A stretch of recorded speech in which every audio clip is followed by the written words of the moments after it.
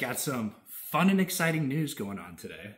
My tuner, Norbert, he's like, hey, rip out those 4 PSI wastegate springs in there and toss in the old 7 ones. So I was like, all right. So went ahead, took out the 4 PSI wastegate springs out of the twin tile 38 millimeter wastegates. Went ahead, already put in the 7 PSI wastegate springs in there. So we should be expecting around 8 or 9. I think we're going to leave the timing alone for now. We just kind of want to see how the car reacts to, basically doubling the boost pressure. This thing already lights the tires up like it's no one's business. So hopefully it lasts. I don't know. We're going to see. But first, I got some maintenance I got to get done. The rear diff bushing, I think, is original to this car that has 340,000 miles on it. So that's pretty shot. I got a spare apical. I think I said that right. Apical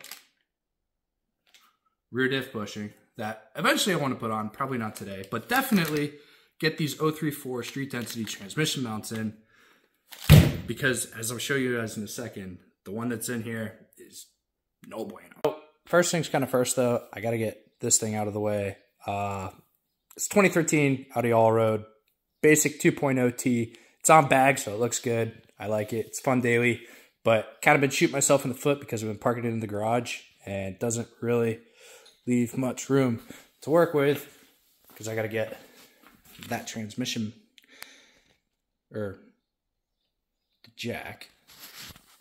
There's the bushing that eventually I'm going to put on this car.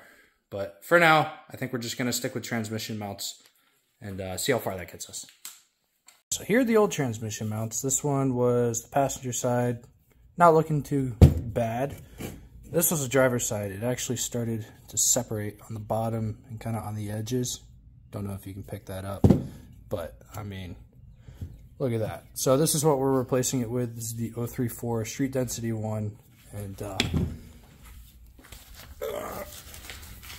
they install fairly easy. Plenty of room under here, and they just go boop boop, and then boop boop, and then we do some hard launches and see how it holds. So we're gonna get to it. Got the old transmission mounts out, got the new ones in, car's back on the ground. Let's go take this thing out, see if it drives any better. Things first, let's make sure this thing starts, actually.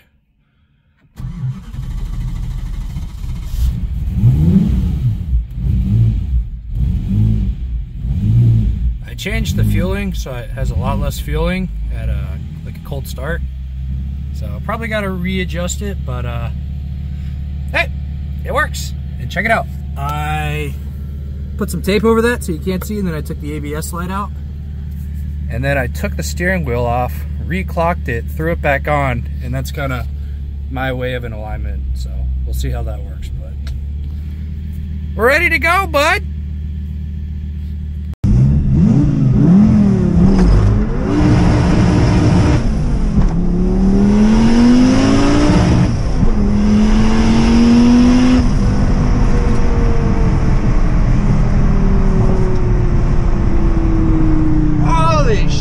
Buddy, thing's fucking scary.